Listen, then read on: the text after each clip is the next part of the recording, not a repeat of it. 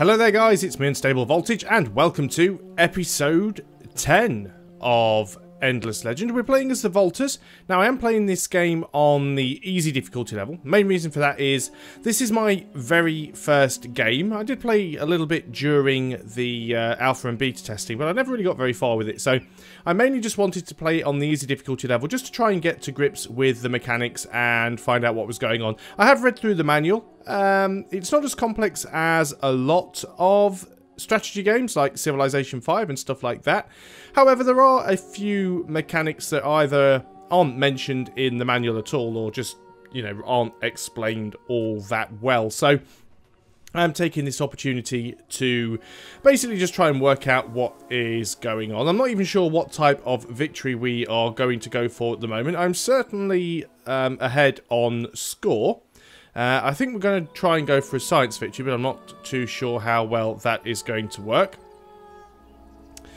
We currently don't have a booster going at the moment. We could keep using some of our titanium, which would give us an extra 20% science on our cities for 10 turns.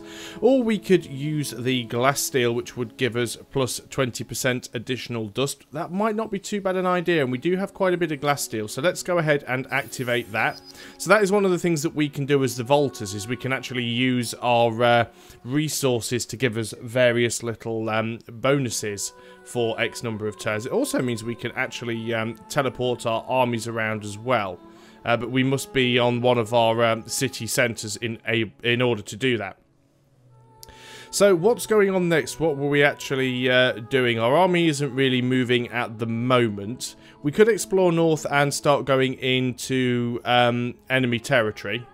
Now we do have a quest, which is to capture the city of Howard, which is going to be up here somewhere. So that's going to be an interesting one, because that means we have to go over here into our enemies area. This could be quite interesting, especially as they do have a little army down here towards us, and I don't think we actually have open borders with them either. Just going to have a very quick look in the quest log, and I believe that is the only quest we actually have at the moment, and it is actually our faction quest. So we must go ahead and do... I mean, we don't have to complete the faction quest lines. That is the point. Faction quests are only really if you want to go for the wonder victory, but we would like to try and see some of the faction quests here. So what I may end up doing before going in here and trying to deal with these guys is actually moving down a little bit and dealing with this army here, because I prefer to be able to take those guys out and not have to deal with them sieging my capital out. So I am going to start moving back down towards them at this point. Let's just end the turn.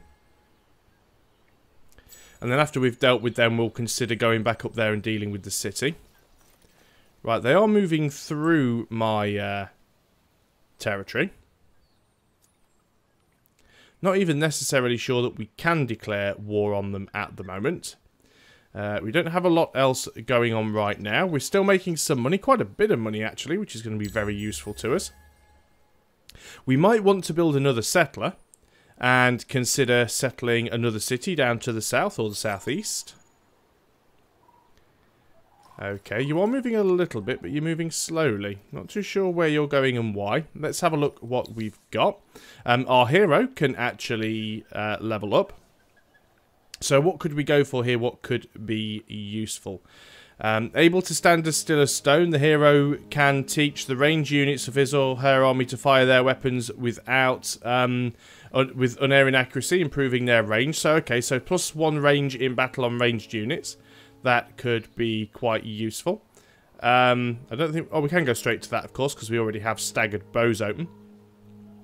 Siege mentality. We're not really sieging at the moment, though I do feel that is something we will be doing later. Additional XP on the hero could be useful, but I quite like increasing the range of ranged units. That sounds very, very useful to me at the moment, because we do have quite a few ranged units in our armies. Construction has been completed of a couple of places. We do have another settler now, which is nice. Now, where is that settler? Where were we going to take it? Which one of these places would be better for us? Probably, I'm assuming, Celemont. Because we do kind of have this area sort of segregated. So I think we should be going into Celamont here. So we are going to find out where our settler is, because I can't remember which city it was in, and it's this one here. So new army, let's create that settler. Now we can have actually 6 units in our army at the moment, so I'm going to stack up on top of that settler. Which is in which tile exactly? You're in that tile. So let's move on to the city. So at least now we have our settler in a tile. We're going to move over into this region. And we're going to attempt to found a city over here. See if we can find a good spot for it. Would like to take this roaming army out, but we'll have to see how that goes. Right, they've just actually reduced their numbers. Do they have a settler? That's very strange. Right, that is the area that I want to be in. Yes, it definitely is. We do have some Palladian here, which would be nice to get. There's also some titanium. We've already got the ruins. There is some Gelderus here as well. There is also a gold deposit. More glass steel. So there's quite a lot of nice resources in this particular area. Let's have a look and see what would be a good position to settle in terms of the resources. I'm actually tempted to try and keep the city quite close to my capital, because that would make it easier to defend.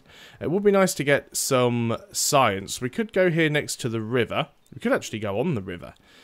We get some science from some of these tundra tiles, which would be quite nice. And we can certainly expand out in this direction if we please. It would also be nice putting us here on the edge of the high ground, potentially. We don't want to go there because we're going to be losing out a few tiles. Well, actually, yes, we'd be losing out on 1 tile. But putting the city here could actually be quite useful. It's going to take us a little while to get there because we do have to walk the long way around. So let's end the turn. I'm really hoping this guy doesn't come and settle here. And if he does, we'll certainly have to go and deal with that issue. No more research in the research queue. These guys are scared of us. Okay, that's fine. Now, apparently, if you do pick research in the lower tiers, it still counts towards unlocking the higher tiers. So, once you've unlocked Research Era 2, you don't have to keep spending points in Research Era 2 in order to unlock Research Era 3, and so on.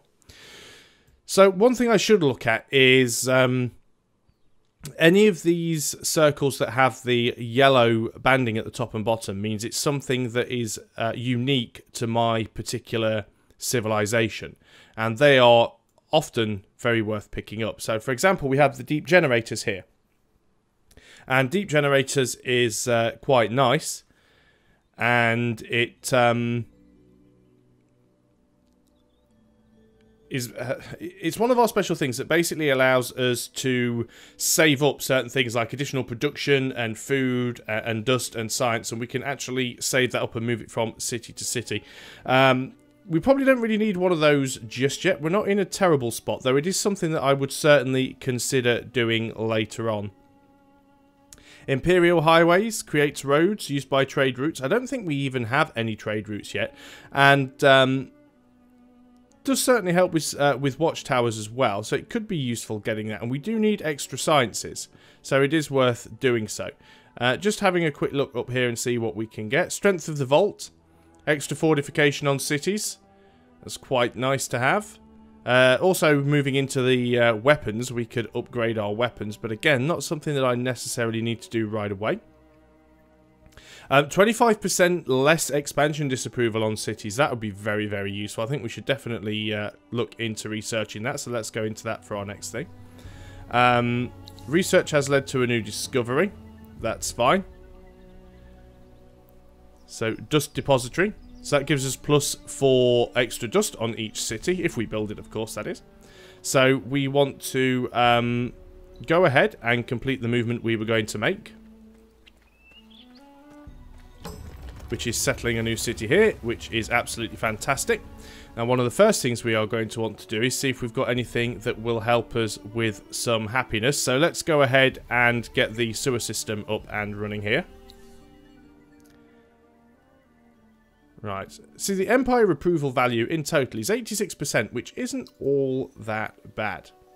Now, where did that guy's army go, is the question. We're now looking through cities, which is not what I want to do. I want to find my army. My empire is already so big that I'm currently getting lost. Right, he's up there. Still don't think I can actually imminently attack them. Because I think we are technically still friendly. Now, how much would it cost me to declare war on him? I'm amazed I can't diplomacy from there, which is a little bit weird. Diplomatic relations, right, it's this guy here. Now, what we could do with you, we could make a declaration of war. Would cost us 66 influence. I think we probably will do that. However, we might as well wait until we've moved closer to him. So, let us consider doing that. So, we've moved our army about as far as we can. Let us... The minor faction, Gelderus, is ready to be assimilated into your empire. Not too sure that we can actually assimilate any other factions at the moment either, because there is a limit to the number that we can do. So we're going to end the turn there. See how far that army's going to go off. I was a little worried that he was going to come here and attempt to try and settle a city near me, but he hasn't. Now, I could potentially attack it this turn. Right, these are all actually rumblers. So I think we should just attack him. Now, this is not the... He must have moved his hero away. That's why it must have shrank. He must have had his hero unit with it, which he has now removed. So we are going to go ahead and do this fight. Now, we certainly want to have our Titan up towards the front. And we want our Dawn officers to be able to charge in. And then we want all of our ranged, as much as possible, to be relatively close to the back. It's a little bit strange because we don't have the high ground here, which isn't going to help us a great deal. But I think all in all, things aren't going to be too bad. You guys are support, so you may as well just... You are infantry slayer. You may as well go closer to the front. And, no, because you're just going to be getting in the way of the Dawn Guard there. I think everyone should be okay in that position, so let's ready up. And the split seems fair enough, so let's go on automated. So the Dawn Guard are going to charge in.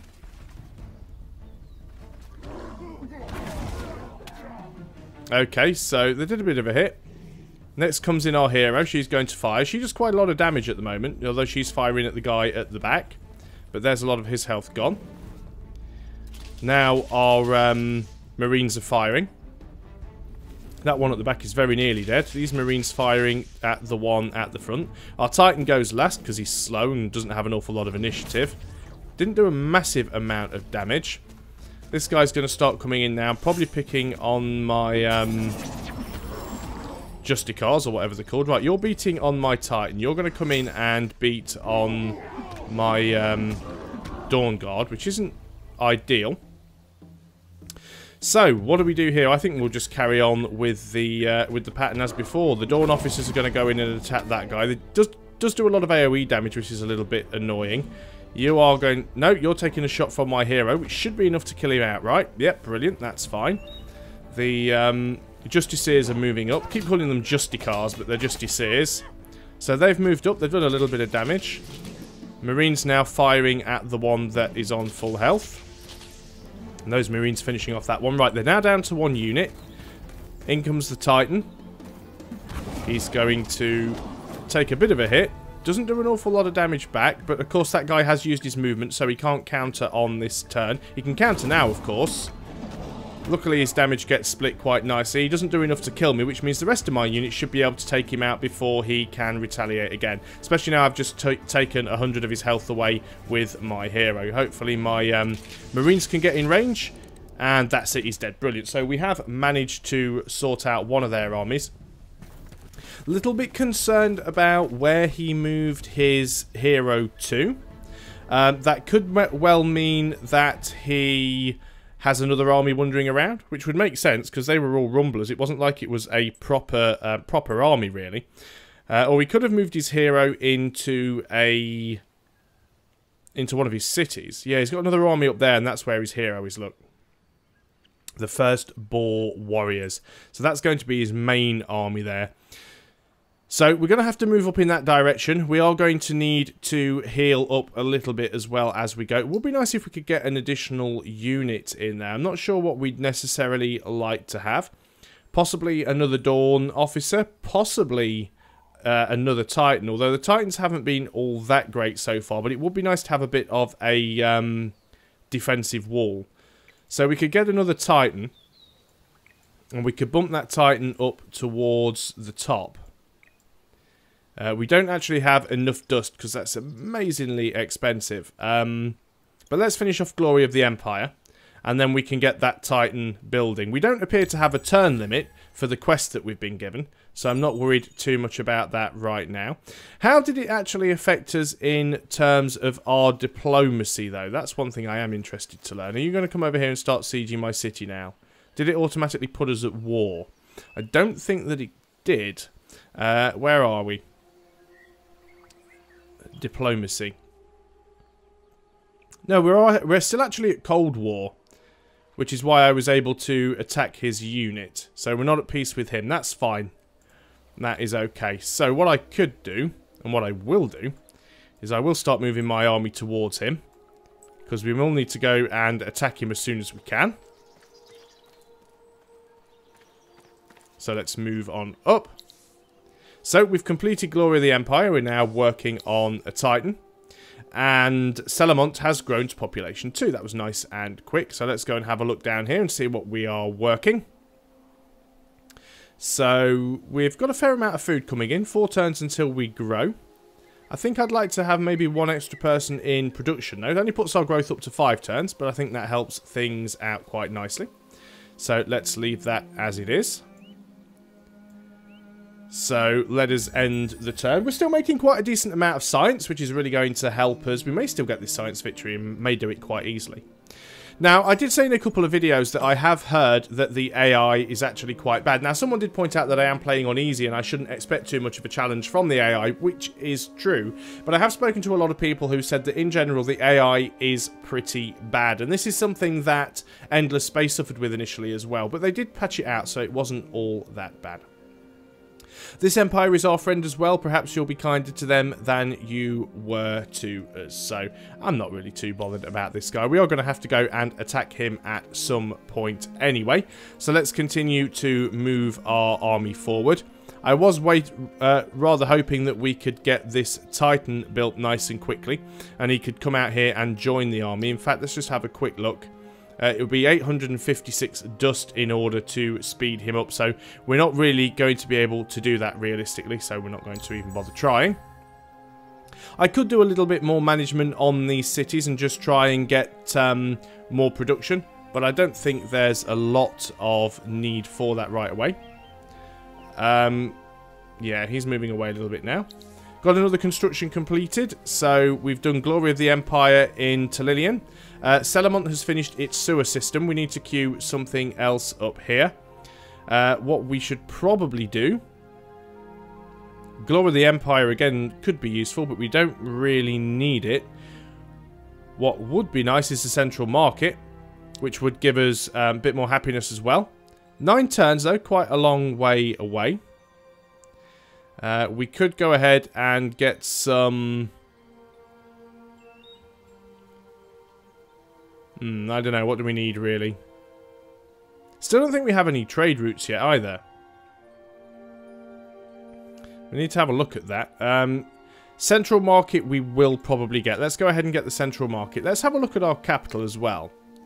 Yeah, we don't have any trade routes here. We could possibly... Can we set up a trade route? I mean, we're friendly with these guys.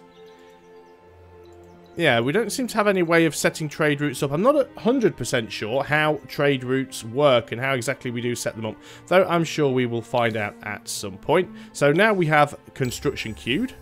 So that's not a problem. 2 turns away from finishing our research. The act of aggression is unforgivable. That's fine. I intend to be more than aggressive in a moment. As soon as I... get my army a little bit closer to yours.